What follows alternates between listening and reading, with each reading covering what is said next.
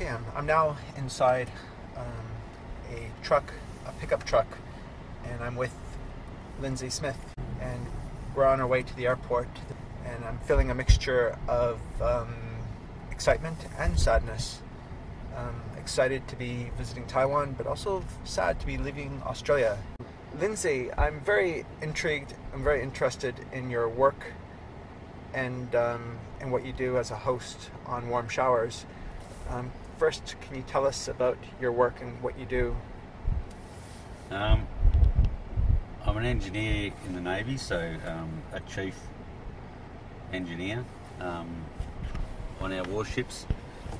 Primarily used to be on our warships. I joined the Navy as a young rating, and then as a tradesman already, but then received more training, and then progressed through to the position I'm at now. I suppose the equivalent in like the American Navy for my role on the ship would be like the Master Chief. Okay. So the chief in charge of the boat. So in the engineering department on a ship, so I had a ship of 100 people. Yeah. There'd be like 3 people above me engineering wise. There would normally be like your engineer, your deputy engineer. Okay. And they're actually commissioned officers, but I'm not a commissioned officer, I'm an NCO, so non-commissioned officer. Okay. So I don't get saluted, but there's a common analogy in the Navy that my rank, which is a chief petty officer, they say chiefs run the Navy. Yeah. All right. So the biggest, I suppose, change that I experienced in the Navy was when I was a petty officer, which is one rank below me. I could walk across Garden Island in the middle of the day and pass 100 people. And maybe half a dozen might say hello or acknowledge me. When I got promoted to chief, I walked across Garden Island, and out of those 100 people would acknowledge me from the lowest rank in the Navy to the highest rank. Okay. So there's just that respect where they say the chiefs run the Navy. So You're now, am I right in saying you're 55 now? Is that right? I'll be 54 in August. 54, okay. And you joined the Navy At 1920. So 34, 35 years service. right. And can you tell us what Garden Island is? We were there, of course, yesterday, and but can you just describe what Garden Island is? Garden Island is the chief naval base on the eastern seaboard, and there's actually Garden Island in Western Australia as well. So there was an island over there that was converted into a Navy base as well. So we've got Garden Island East and Garden Island West. The one on the east where we were is HMAS Cuttable, Her Majesty's Australian Ship Cuttable. The one in the west is Her Majesty's Australian Ship Stirling. They both have huge big dry docks, able to do major ship repairs to anything up to light aircraft carriers. Right.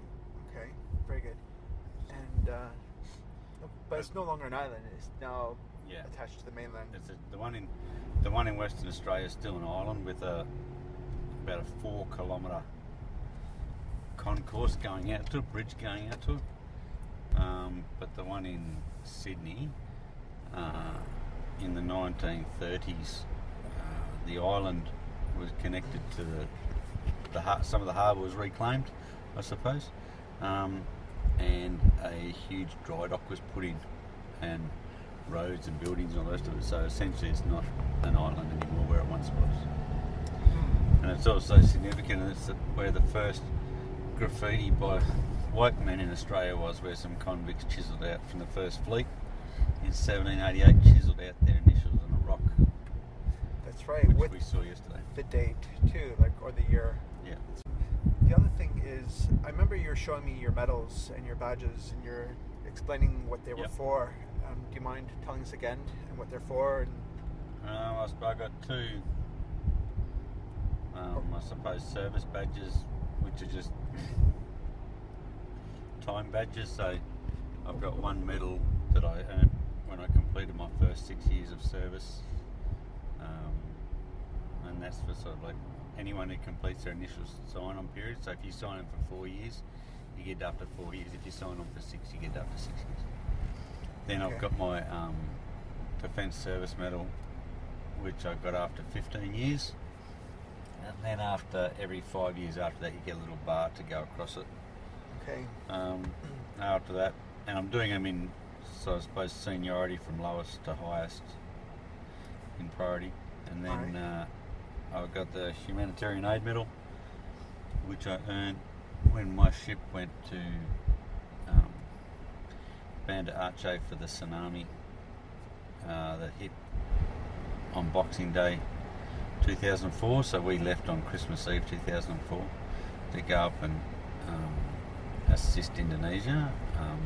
Hundreds of people were killed when the tsunami hit, so we went up for that, and then we left, and then it got the same area got hit by an earthquake, and we went back again, and that's when we lost 9 of our family when Shark 02 crashed. So I earned the Humanitarian Aid Medal there. That was a helicopter, is that right? Yeah. Okay. So Shark, it was a Sea King helicopter, but Shark, all the Sea Kings of that squadron had the Shark moniker and their number. So, we had, on that deployment, we had Shark 02, which was the one that crashed, and then I think we had Shark 07, was the other Sea King. I see. Then I have another medal. I'm not actually sure, sitting here, I'm not actually sure of the title of it, but it's like it's the Australian Service Medal,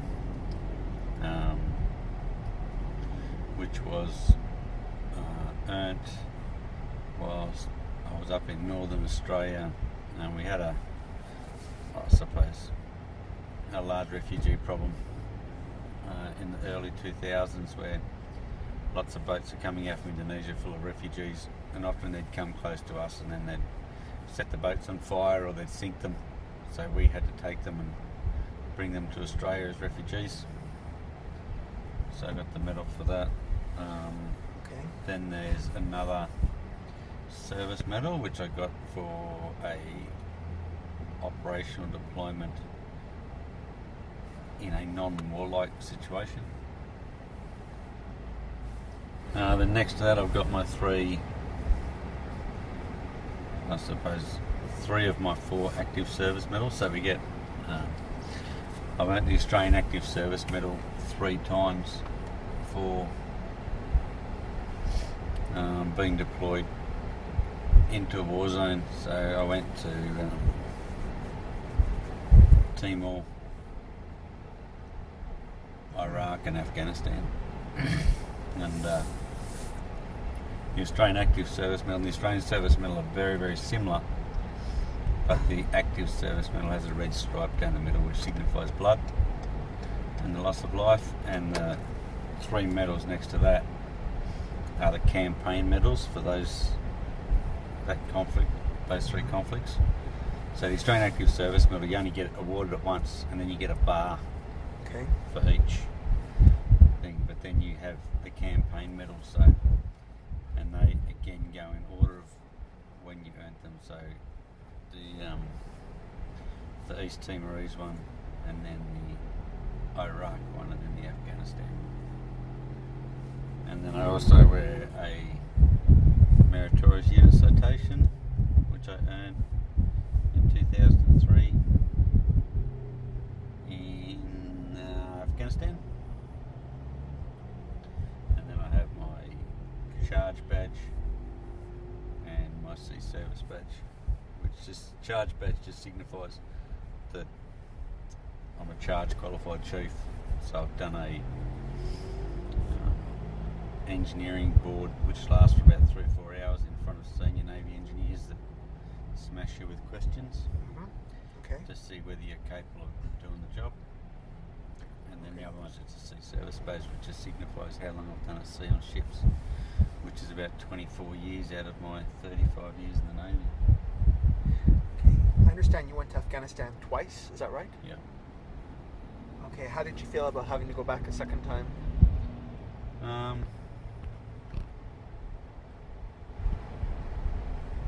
Just part of the job, really. You're nervous. You're nervous when you go away and you don't know. You actually leave before you've left, if that makes sense. So you start to shut down from family and friends. You start preparing and thinking ahead, and you go into a bit of a shell, well, that's what I do. Okay. Some other people react differently, but my family always said I left before Right. Okay. I left mentally before I left physically. And then once you get over there, you just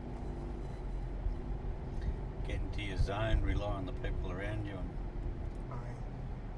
and do your job. Okay. And do you mind telling us about some of the ships you've worked on? Or These are kind of things. So, my first ship in order of service, I served on HMAS Yarra, HMAS Jarvis Bay, HMAS Stalwart, HMAS Parramatta, back onto Jarvis Bay again. Then I was sent to the United States and I served on a ship called USS Saginaw.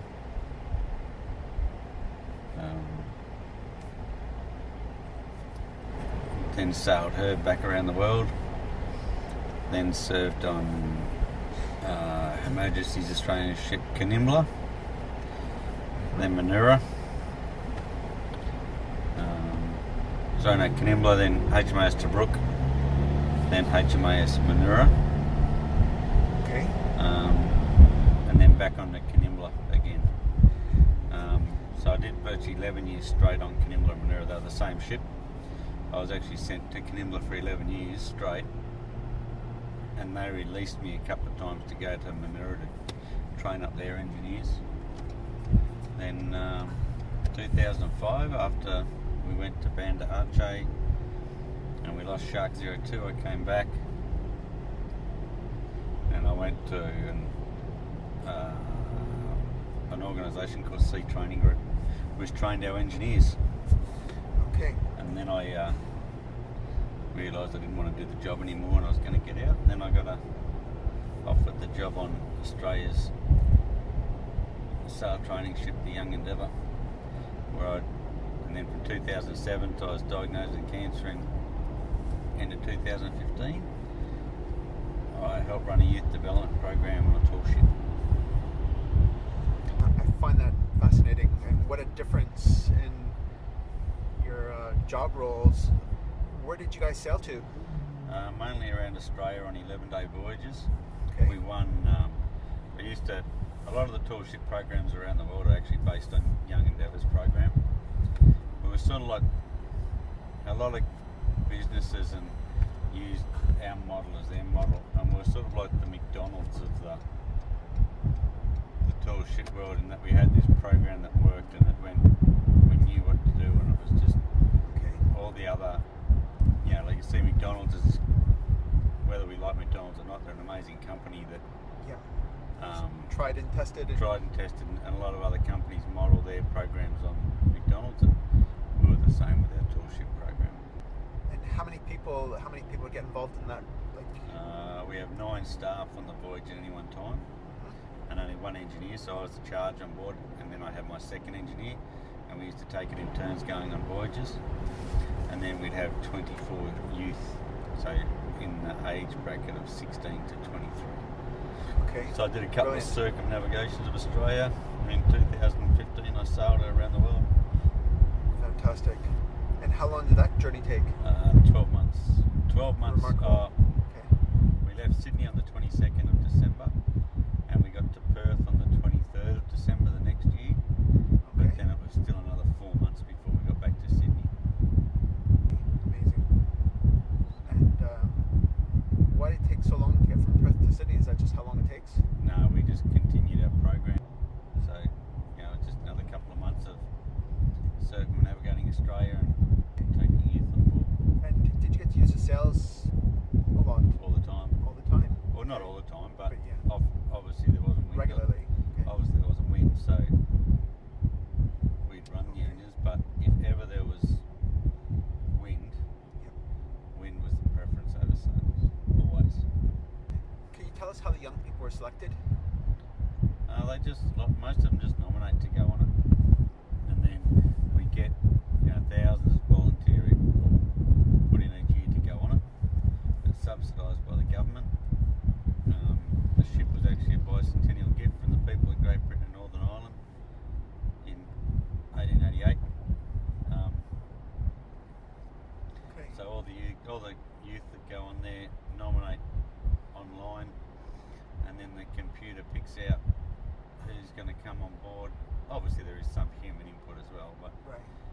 from everywhere, none from the same postcode, so they don't know it. None of them know each other. But some companies do have the facility to sponsor their people to come on board. So the ship will do 20 voyages a year.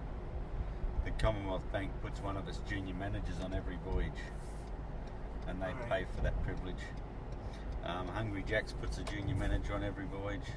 John Holland Group puts a junior manager on every second voyage or something. Alright, and how about some of the other ships that you worked on? Like, can you tell us what kind of ships they were and like what sizes they were? The Destroyer Escorts, the Type 12 was a Leander class.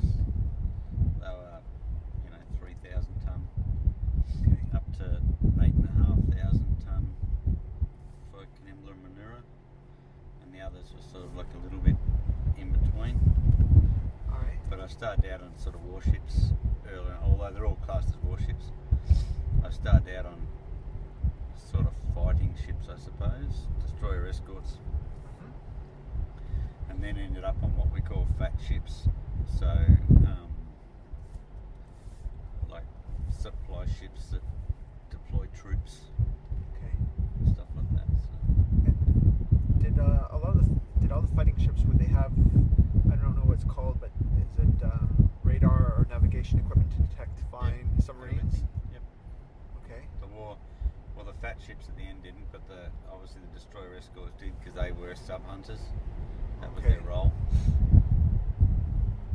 So yeah, normally the way a Navy fights is you have the aircraft carrier, and then out in front of the aircraft carrier you got the destroyers. Okay, they're protecting the aircraft carrier? They're protecting the aircraft carrier. Then you got the frigates out in front of that, which are protecting them, and then you got the Destroyer Escorts, which are out in front of that, protecting them. So you've got a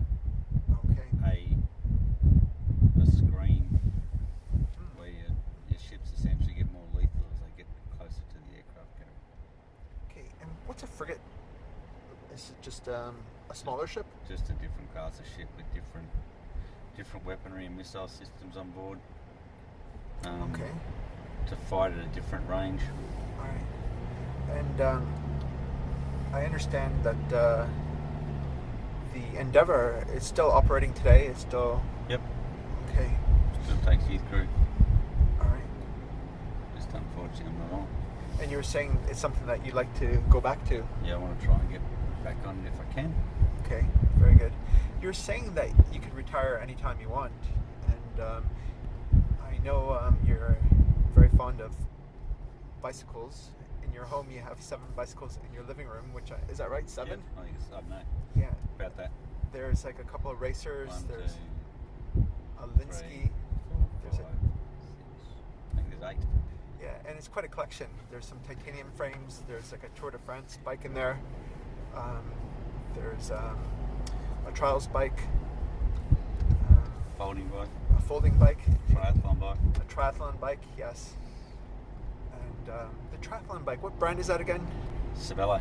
That's right. I think they're Canadian. Are they Canadian? I'm not sure. It's a P3. I was actually given that bike. You're kidding. I borrowed it off a friend, Leonard. I've never done a triathlon before, and I did a half Ironman. Yeah. And he lent me the bike, and then when I returned it to him, he said, "I'm 65 years old. I'm never going to do a triathlon again. Keep it." Oh wow. So I brought him a couple of beers, and that was it. Okay, very nice.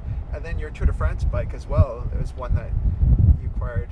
As a gift. That was a friend of my partner's gave it to us. She was going to throw it out and gave it to us. BMC.